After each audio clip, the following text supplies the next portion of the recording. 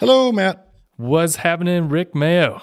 I'm here to talk about the burning question that everyone has today, Matt. Do you know what that question is? Mm-mm. Is brick and mortar fitness going to come back after the I pandemic? thought you were going to go. I thought you had something funny to say. I knew what we were talking about. I just thought you were going to give me a little foreplay? something. Nothing. I'm sorry. Nothing I'm anymore. sorry. Just like right to it. our relationship is just we've been together It's too all long. business. I don't have time for this, Matt. All these niceties trying to make you feel good about how your life's going. Not even If I do, it won't be a genuine, so everyone will know. It's like, why is he asking him the same questions every week? He doesn't even act like he cares. Oh my God. What are we talking about? We're going to talk about our industry. Is it coming back or not? That seems to be a hot topic, as it should. Is brick and mortar fitness coming back after this pandemic? And if so, what is it going to look like? Sounds complicated. I lost my notes. So Just like I'm everything shooting in from our the life. hip.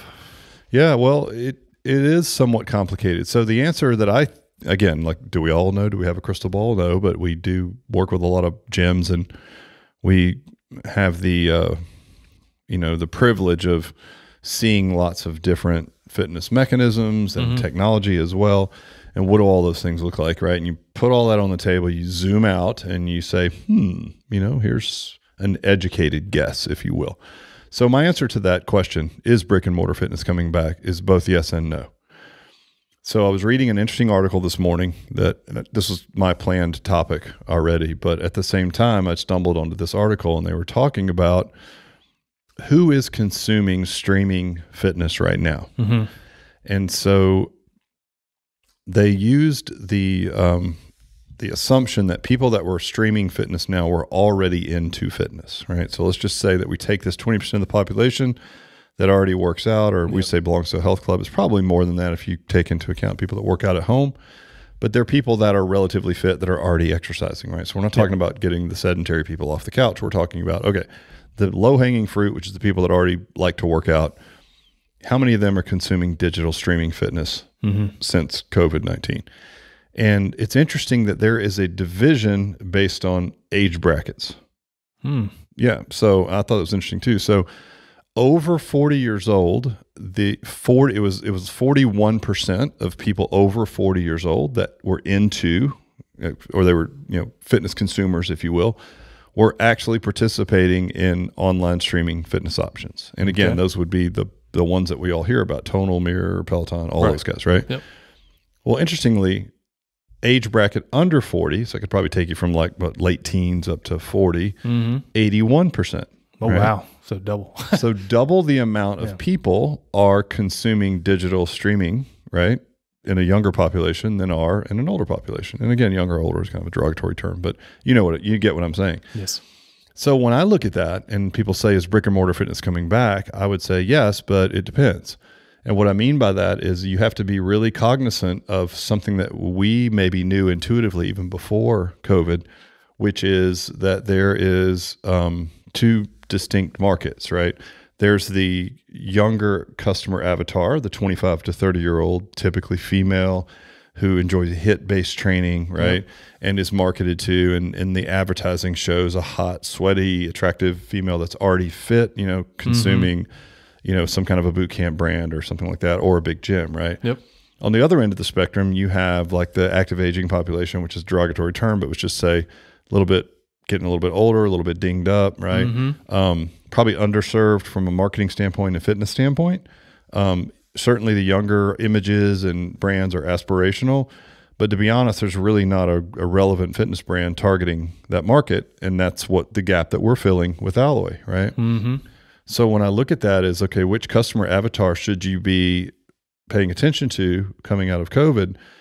I look at these two different populations and I use some other data that we get from technology, meaning people that are over 40 are what we would call technological immigrants, meaning that they came to technology not from birth, but later in life, right? They learned it. And it doesn't mean that someone's not tech savvy or whatnot, right?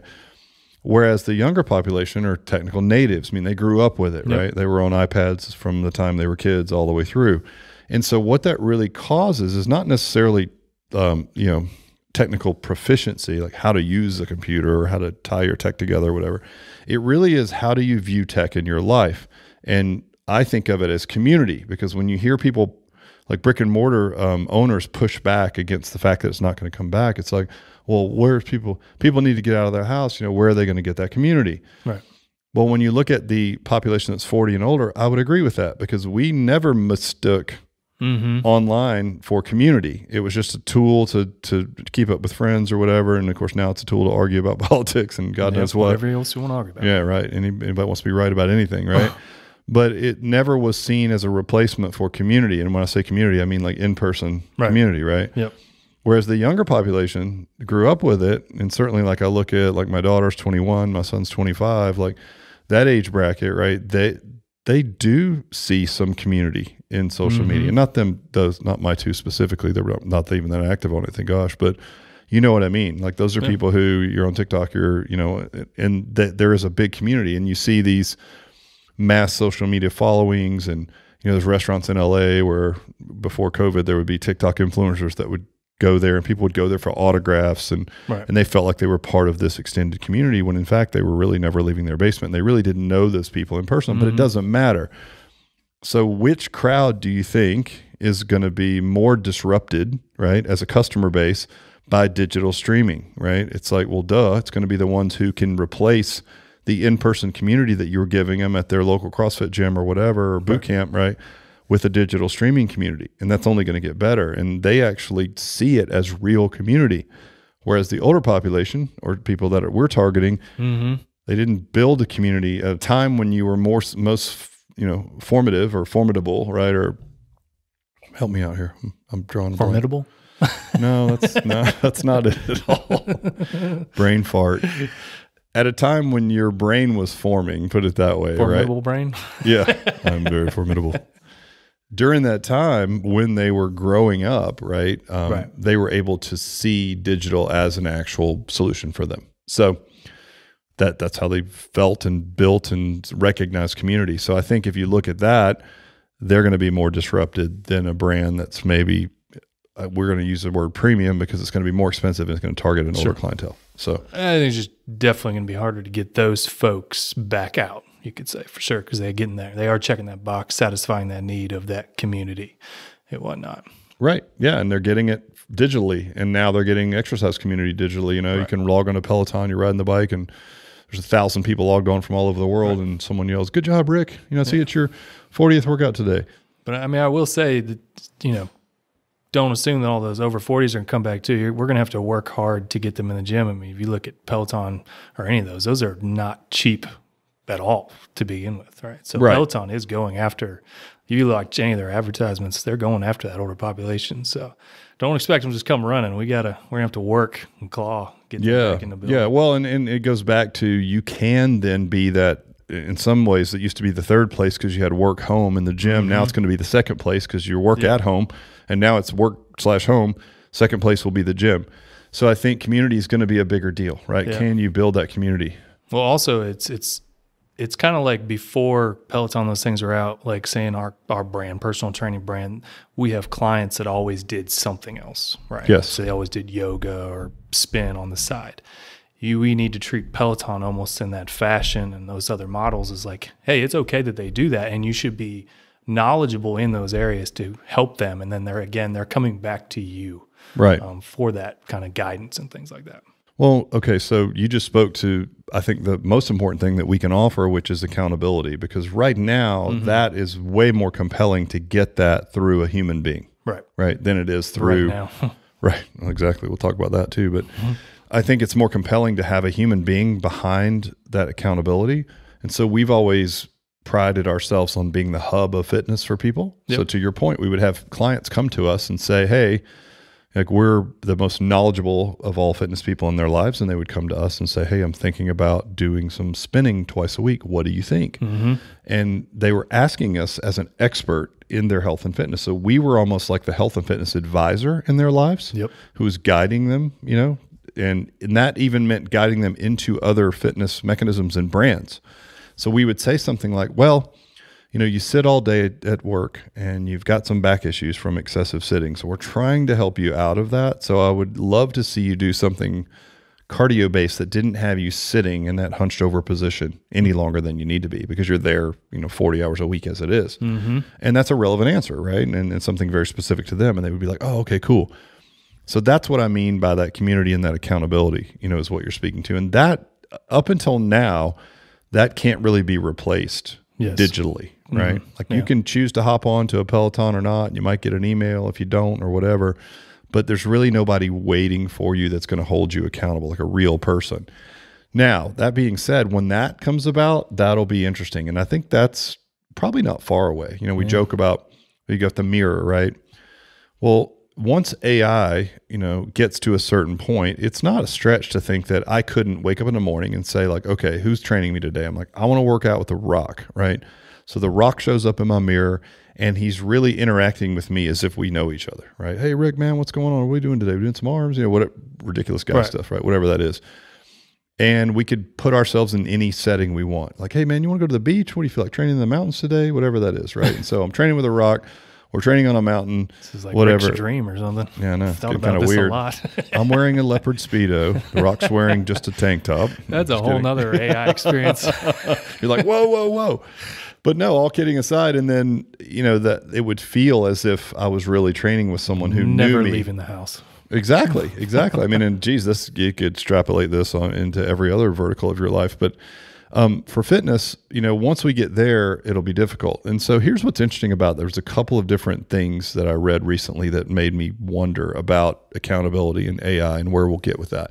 So one was the guy who was the main Google behavioral ethicist, I guess, for Google, right? Mm-hmm. He was part of the making of The Social Dilemma, the movie about social media and what it does to us.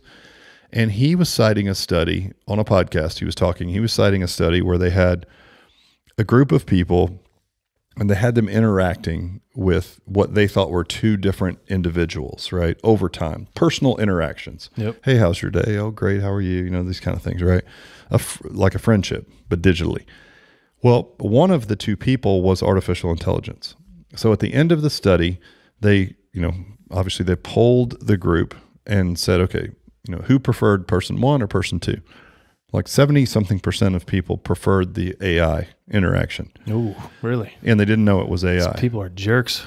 Right. Well, they didn't know. So the AI made them feel better. Right. It knew what to say. It could tell mood and, who knows, right? And so AI did a better job of communicating personally with someone than an actual person did to the tune of, 3/4 of the people. Well, even more interesting is they told the people in the studies, person one is actually artificial intelligence. Person two is a real person. Go back, and they spent another 6 weeks communicating in these relationships, polled them again. Over 50% of the people still preferred the interaction with the artificial intelligence than they did with the person. Okay? So you're telling me you turned Skynet on. What do we do now? Basically. But I mean, these are people who know the difference, who know that it's artificial intelligence and it still feels better for them. I think my wife's a robot. She might be. She's a fembot. She's a fembot. She's got machine gun. No. I mean, it's kind of frightening. I mean, what do you think about that? Well, I mean, I don't, it's part of evolution. I think we're creating things that, that we're able to create with our own evolutionary process. And as a business owner, what should you do with that knowledge? Well, nothing yet. I'm just saying right now we're in a spot where they don't have this. Right. I think as a business, when you see these things, you just need to be open-minded to them. We talked about the business model of, Netflix and Blockbuster, right? And everyone thinks Netflix was the one that started out streaming, but they weren't, right? Well, they did. But originally, if you guys remember, Netflix was a DVD delivery system. Yeah. So the technology wasn't there yet. Internet speed wasn't fast enough for streaming. So they were mailing DVDs to your house. And then you had Blockbuster where you went to the store. But a lot of people don't remember that Blockbuster also mimicked Netflix and started offering a subscription service where you could get DVDs to your home. Yep. So they easily duplicated that business model, and they had the brick and mortar. So they had this omni-channel approach, which to them was like, sweet. Well, neither one of them at the time liked the idea or wanted digital streaming to happen because neither one of them did digital streaming, right? Mm-hmm. But eventually Netflix was either small, nimble, or had the foresight to recognize digital streaming, and they went digital, whereas Blockbuster stayed with the old business model, and we all know where that story ended up. You've got Netflix now creating and distributing their own content, which I think the whole... Oh, we're about to blow it up. Yeah, this year's going to be Even nuts, right? But they've got all of it now. They've got the distribution and the creation of the content, right? So no more movie theaters even. But I mean, it wasn't that Blockbuster didn't fight back and that they just were resistant to the next thing. But the next thing was disruptive. Keep in mind, it was disruptive for both of them, right? Netflix just had an organizational structure and a mindset to be able to adopt it. So I think that's key. Looking at that example is to say, like, what happens when The Rock shows up in your mirror or whatever? Well, you know, I don't know exactly, but I think it's tough to think ahead that far, certainly with my skill set, to know how to build something like that, right, before it's time. Right. But when things like that pop up, there still is going to be opportunities, right? Yeah, you have to embrace it and adjust. Right. It's Peloton is not going away. All those mirror things are not going away. No, it's only going to get more advanced, and AI is going to be a part of that. So like when we see that coming, it will be about wearing a set of lenses and being the type of organizational leader and having an organizational culture that can adopt change and move forward with it. And I think as long as you're doing that, it's not usually the most innovative company that makes the money anyway. And don't forget, Peloton's been out since 2012. So it's been 8 years before they really struck gold, right? Yeah. So there's going to be these companies that are out there that are these creators and innovators. And when they are, that's great. But then somebody's going to have to recognize an opportunity with that innovation and go and make money with it. That's the organization, right? It's not like Netflix invented streaming video, right? They just saw it as an opportunity, and they were the early adopter of that technology in their business model, whereas Blockbuster was not. So it's really just about that, is being, you know, keeping that mindset and open to look for those opportunities and embracing them. One more story about AI before I forget, what I thought was interesting. So China has a huge discrepancy between the male and female population in the 20-somethings, right? And a lot of it goes back to that one-child quota and the fact that, you know, a lot of people were, you know, trying not to have female babies at one point. And so now there's this huge gap, you know, as far as the number of people that are male or female. And so it leaves essentially millions and millions of lonely 20-something-year-old Chinese men that quite literally don't have a match or a mate, just from a numbers game standpoint. So depression is high, suicide rate's high, you know, those type of things. And so the Chinese government has created this app, and this app is like a relationship. So it's like it's a girl, right? Yes. And it's a female companion, and it's really built by the government to befriend and sort of fill this gap that these young males have that don't have a female counterpart in their life, right? And so it's interesting, they profiled a couple of stories. So one was like a Chinese man. He was in his early 20s. He still lived with his parents. He's living in some small rural village, so it's not like he has access to much population. There's literally no girls available anywhere near him that he knows of. He even tried a dating thing, and some girl rode like an 8-hour train ride to meet him, and it didn't work out, and he's all depressed. And he literally, you know, started working with this app, and it was talking to him, and it was early on in the app usage, and he was still pretty depressed, so he went up to this rooftop building, and he was going to jump off and kill himself. And he told the app that he was going to do that. And this app, the she, if you will, literally talked him off of the ledge and was like, oh, you're worth it. You know, don't do this, blah, blah, blah. And then he's established this long-term relationship with her. It's been going on like over a year. Oh my God. And he loves this woman, quote, right? He loves this computer program. It's a lot like that movie Her, where Joaquin Phoenix had turning the internet off. When right. I get home. I know, right? Matt's all scared to death. He's going to run home right now. Build a log cabin and move out and use Ted Kaczynski. But the point is that it's coming, and that, like, if the Chinese government can do it, which is kind of creepy when they're doing it, but, you know, they're building a robotic, you know, essentially an AI girlfriend for all these guys that don't have female companionship, and it works. Like, this guy is in love with this thing, and they had these other cases that they stated in there, saved his life literally. It's like, okay, well, that's pretty compelling, right? It knows exactly what to say when, all these things. And it's just algorithms and learning behavior. So when we have that, we're all going to be in trouble because we'll lose. Sounds like we're closer than you think. Really. We're going to lose the ability to be the only mechanism as human beings that hold each other accountable, right?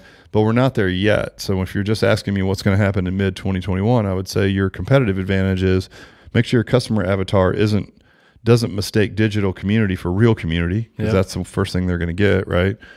And then secondly, make sure that you lean into that you are creating a nice community for folks, right? And that you're doing things that make them feel like it's nice to be in that third place, right? Yep. And I think what I'm ultimately saying is it's going to be an empty promise to take to market the promise of 1,000 calories an hour a workout, because I can log on and burn 1,000 calories an hour, right? It's not going to be about how cool my workouts are. I think it's a given. Like, we do great workouts and we can work around injuries. And I would even venture to say that like a strength training brand is going to be more compelling than a cardio brand, because it's much easier to deliver and consume either into that formula, cardio based, right, exercise, than it is true strength based, because there's form cues and things like that that need to be dialed in if you're going to do it right, especially if you're working with a population that gets dinged up a little bit. So all those things point to, I know it's self-serving and it sounds like yay for Alloy, but it's true. It really is. And I see it that way regardless of where our brand was. I wouldn't want to be a brand servicing 25-year-old fit people already.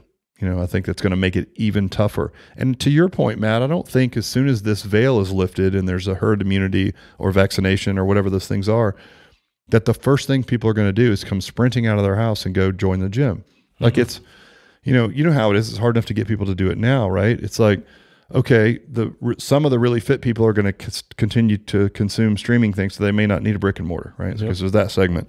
Some of our population that's maybe gone underground, if they're a trend a bit older, because they're scared, they're probably deconditioned because they weren't consuming a digital version of what we do, right? So now are they going to run back out so excited to get back to the gym? No, it's going to take a minute.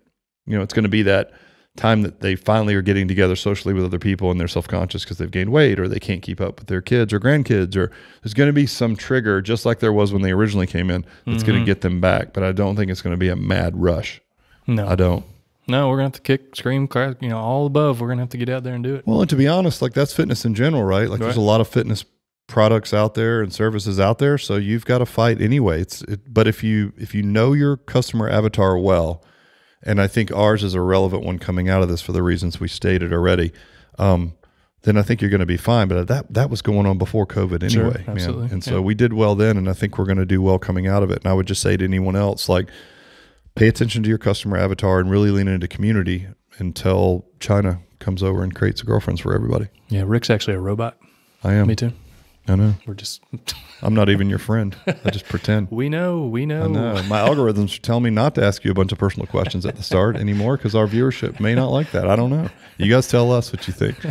Listen, guys, I hope you appreciate you listening in to us just streaming thoughts, but I hope this helps because we do see it this way. I've had some conversations with some really smart folks that kind of see it the same way.